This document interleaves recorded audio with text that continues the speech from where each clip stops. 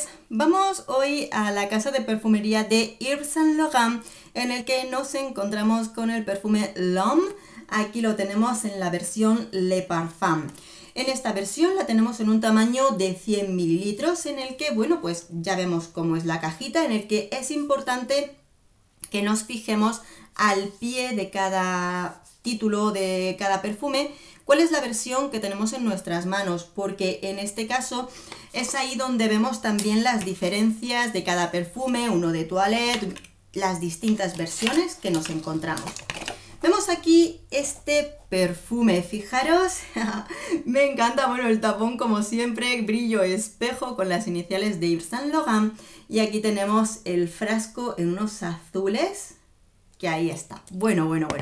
Voy a ponerme, con vuestro permiso, un poquito de spray aquí en el papelito y vamos a leer las notas. Comenzamos.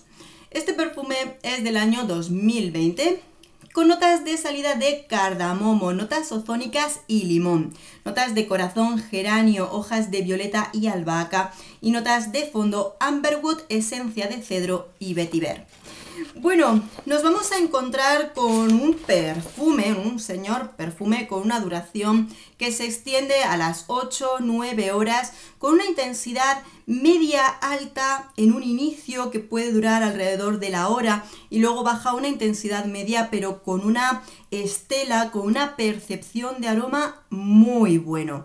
En este caso es un aroma que lo vamos a percibir, que se va a sentir y nos va a rodear, por supuesto, en la piel de un hombre. En este caso nos vamos a encontrar con una salida que la vamos a sentir en inicio, que viene fresca, que viene aromática, pero en este frescor está como esa parte fresca, cítrica, pero una sensación también limpia. Muy probablemente estas sensaciones aromáticas nos llegan por esa unión de las notas ozónicas con los cítricos.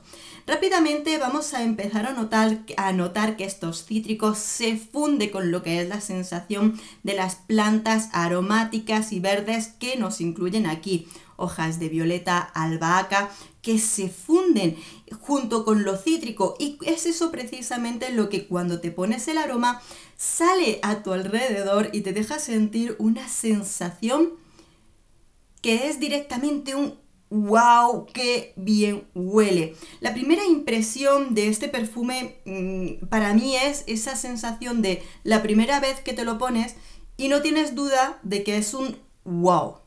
Esto es de primera impresión en la perfumería, te encanta.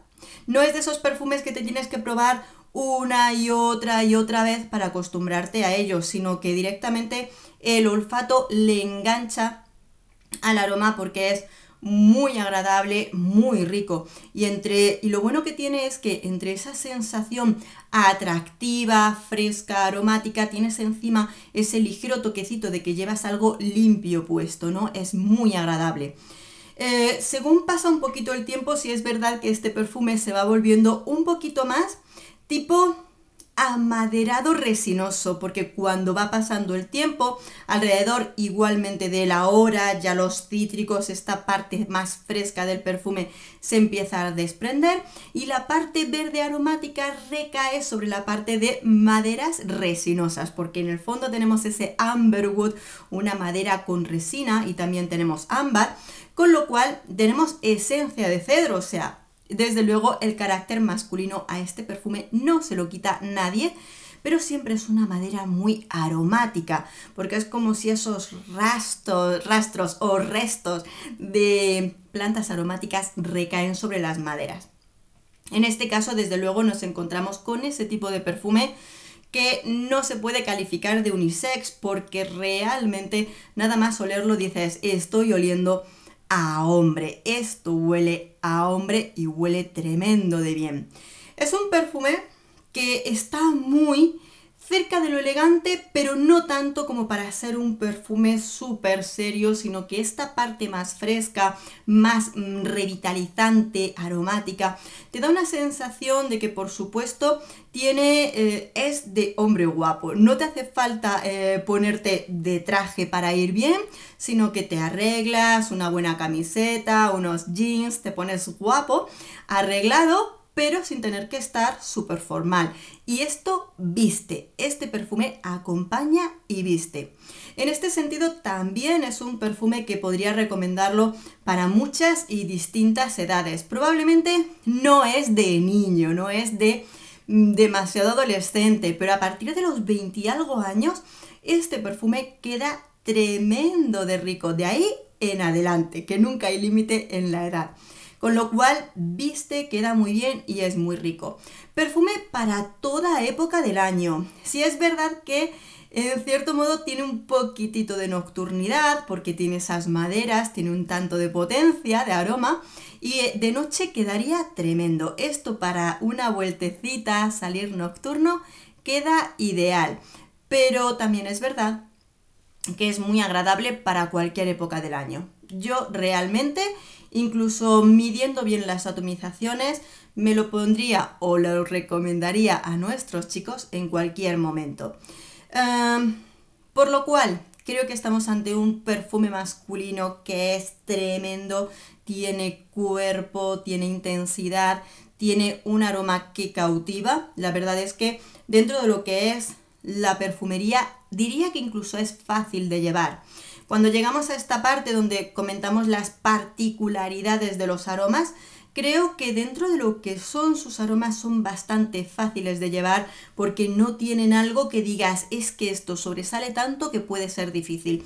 Creo que el conjunto es lo más importante. Sobre todo es eso que probablemente, como todo, lo mejor es no comprar a ciegas, pero si tú te pasas por una perfumería, lo pruebas, puedes ver que es un perfume fácil de llevar. E incluso, pues arriesgándonos a lo que son los regalos a ciegas, sí que viene a ser un perfume, no como en otras líneas de perfumes que son las especias, algunas frutas, algunas flores, cualquier cosa así que puede ser difícil regalarlo a ciegas. Yo este perfume sí que lo regalaría a un hombre a ciegas porque no lo veo complicado. Quizá ahí te conquista mucho o no te conquista nada el olfato, pero no lo veo difícil.